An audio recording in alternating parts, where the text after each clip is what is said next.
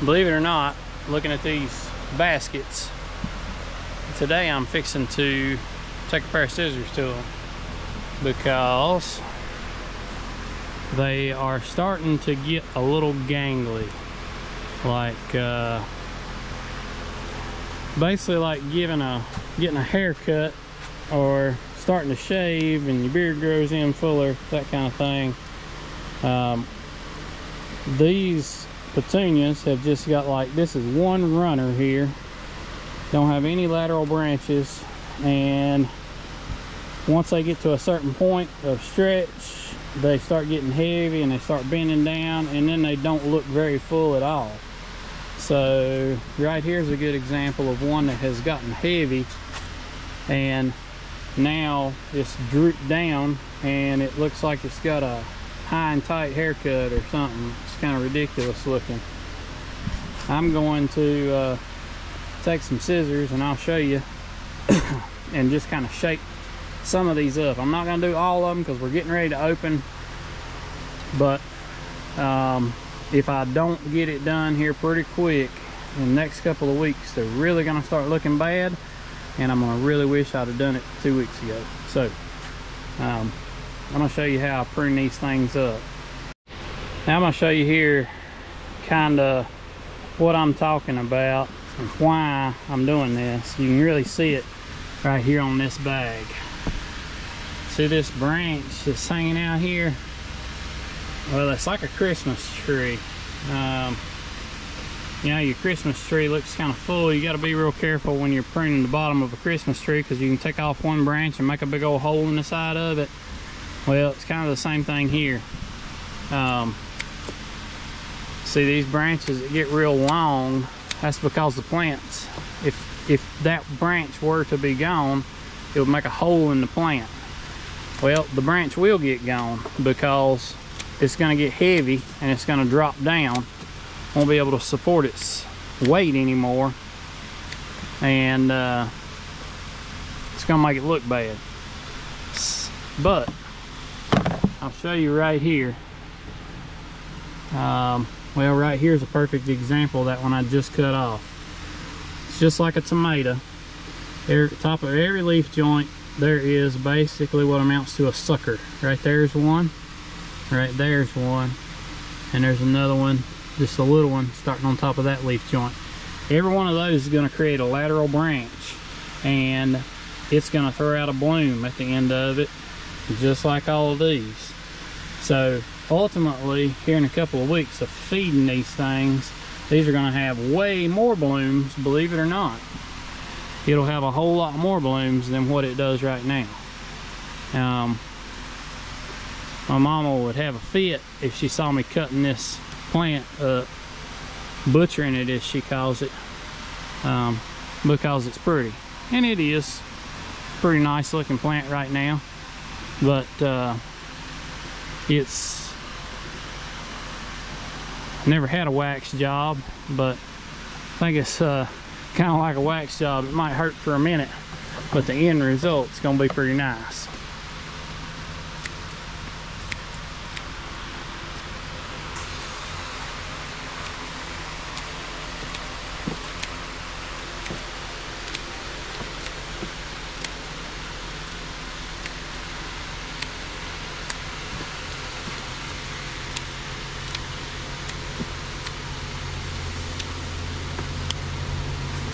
Alright, and now because this bag here is not really focused on blooming anymore, because I just cut all the blooms off of it and basically cut the tips off of all of the ends of the branches, it's going to start shooting out lateral branches everywhere, and it's really going to thicken it up, and it will have far more blooms on it than what it did.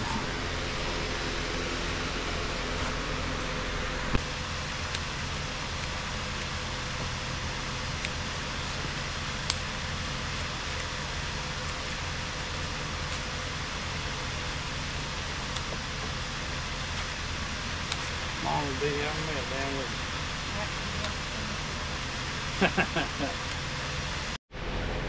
Now me and Holly were just talking about this.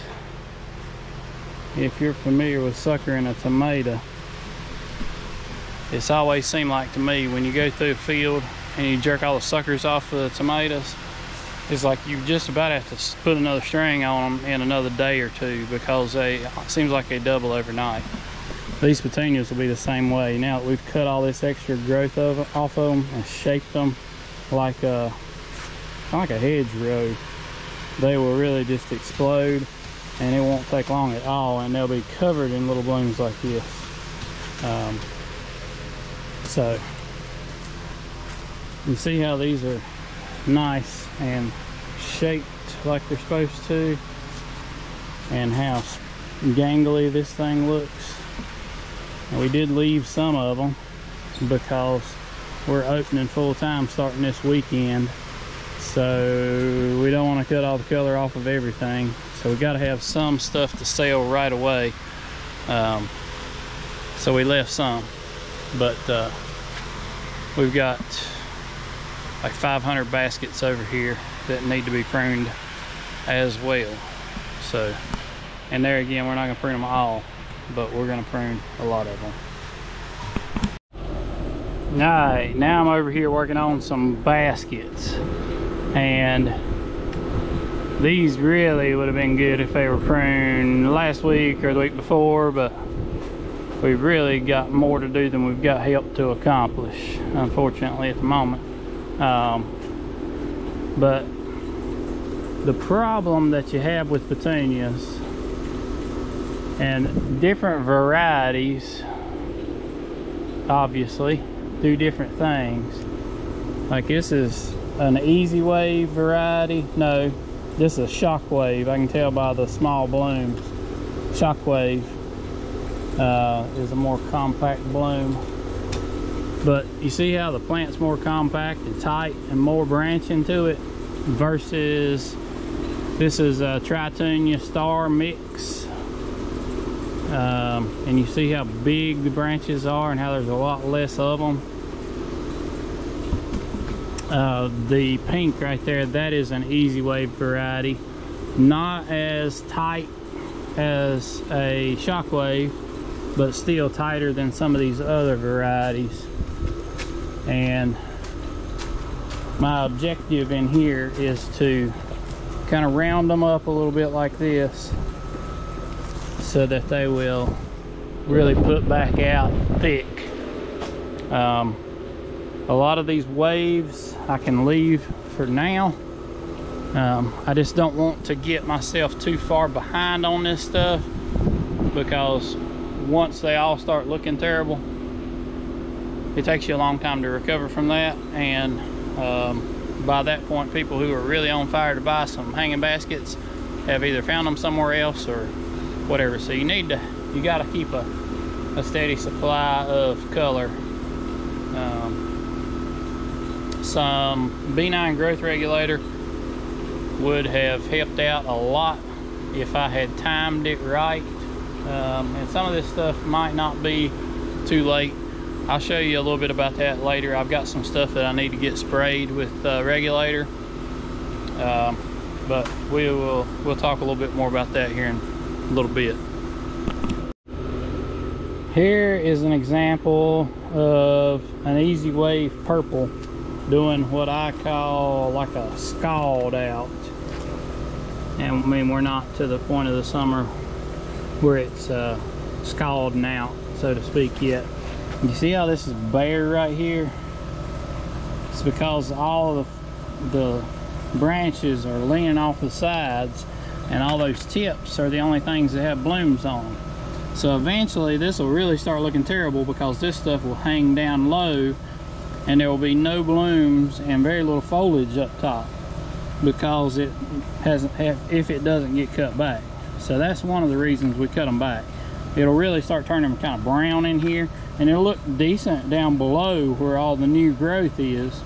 But the idea is you want to keep the new growth tight and thick up around the basket.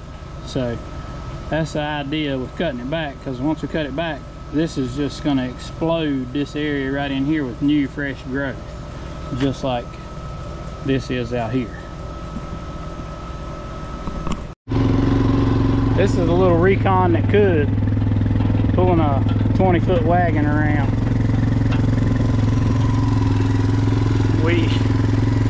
We've got about twice as many retail tomatoes in the greenhouse as we do field tomatoes. We got 1,500 field tomatoes here. We did put them on this 20-foot wagon with them spaced out to get more light, but still, our tomatoes took up the whole dang trailer. We thought we was gonna be able to put some of them retail tomatoes on here, but no such luck. But I'm gonna show you what I've been telling you about withholding water from your tomatoes to harden them up and to keep them short. So some of these are looking fairly sad. You can see those right there, pretty floppy and laid down. Here's a good example. That right there, believe it or not, is about what I want to see a few times. By letting them wilt down and then watering them and standing them back up, you can really control height, but also it really toughens them up and makes them a lot more tolerant of when you go to transplant them. So now that we've got these where they're going to be outside in the wind and the cold night air, I'm going to water them up pretty good. I've really been holding the water back from them and just perking them up when they start to wilt on me. But now we're going to have temperature on our side, and I'll be able to move them around a little more conveniently. Unfortunately, I wish I could leave them on this wagon until we plant them, but they're calling for a frost on Tuesday. So we'll probably have to handle them again, but I wanted to get them out of there because I don't want them to stretch anymore. These right here are probably the tallest ones on the trailer, and I really don't want them to get any taller than that. I mean, that's pretty good to go to the field with. They get any longer than that, they start getting pretty aggravating to deal with when you're trying to plant them, and when they're just kind of spindly, they don't take off and grow straight up, and makes them more difficult to trellis. This is a new setup that I have put together for this greenhouse. So I didn't have sufficient water pressure over here to water like I needed to be able to, and so I got this 55-gallon drum. A buddy of mine that used to be a dairy farmer had this set up in his barn for washing out, and he gave it to me. It's got a cow water tank float valve in it, which I'm actually gonna have to replace. It's not shutting the water off all the way and it'll start leaking.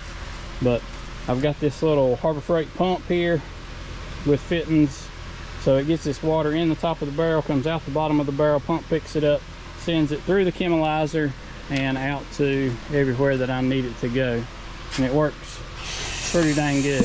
You get real good pressure out of it. I've actually got a 35 psi regulator on it, which I could probably take off, but it works out pretty good like it is. It might at times be a little bit too much if I didn't have the pressure regulator on it. I don't know what that pump will do exactly,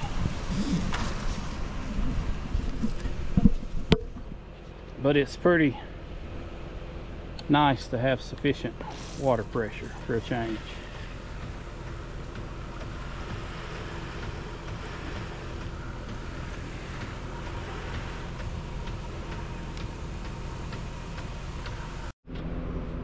So this stuff right here is your friend in the greenhouse.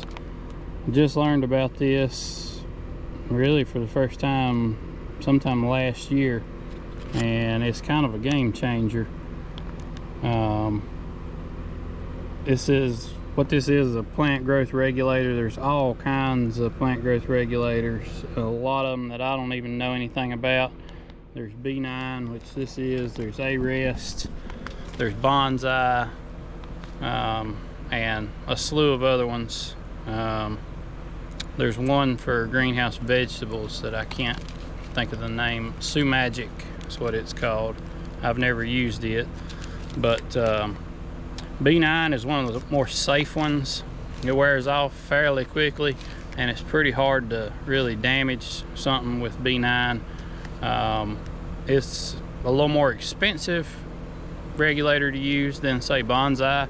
If you're a pro and you really know how to use Bonsai and know how it works, Bonsai is fantastic. Problem is, Bonsai really puts the brakes on something. When you spray a plant with Bonsai, it is just about done growing. And I don't really know what triggers it to start growing again. I can think of some situations where that'd be real handy, but I really want my customers to get a plant and take it home and put it in the ground and it take off growing. So what I'm really trying to accomplish with this B9 is inducing lateral branching, and that's what this stuff is really good for. I started using this last year on mums, and it basically, when your mum covers the top of the pot, that's when you start spraying it with B9 about once a week at a fairly low rate, and it will really make them tough as nails. But I've got some stuff in here. Sun's about to get behind the trees. You don't want to spray this stuff in the heat of the day, because you can burn the leaves just with the chemical sitting on there. But I've got some stuff in here that really needs to be treated, and I will show you what I'm talking about. Mosquito plant is one that's going to get sprayed with B9. I got some more in some other greenhouses.